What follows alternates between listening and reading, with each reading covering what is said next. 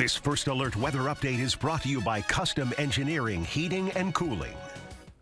I'm First Alert Meteorologist Mathieu Mondro with your Wednesday morning update. As we go into today, we are tracking a windy day along with some very cold temperatures. Those have already been moving in pretty swiftly on this Wednesday morning with a strong cold front. Now, overnight, it was shortly after 1 o'clock in the morning, we had a tornado that touched down in Grand Blanc. We do have some road closures there for this morning, really for the entirety of this Wednesday. If you have any unnecessary travel in Grand Blanc, we're urging you to try to avoid that for today, just to try to not congest the area too much, as we have a lot of first responders and cleanup crews there.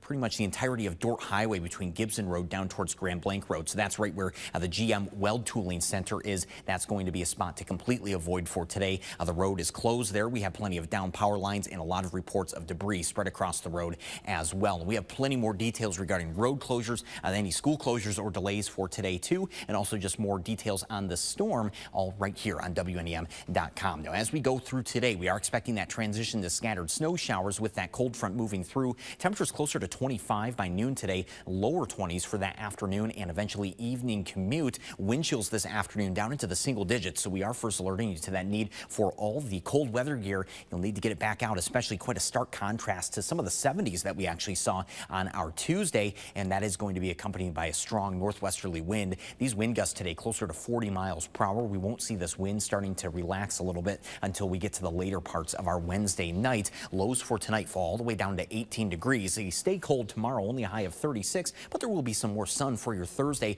Actually seeing a very quiet trend in the forecast as we go towards the upcoming weekend, and first alerting you to another run at 60 degrees. So any cleanup efforts that are still underway in Grand Blanc towards the end of this week will certainly actually have some nice weather compared to the colder weather that's settling in for today.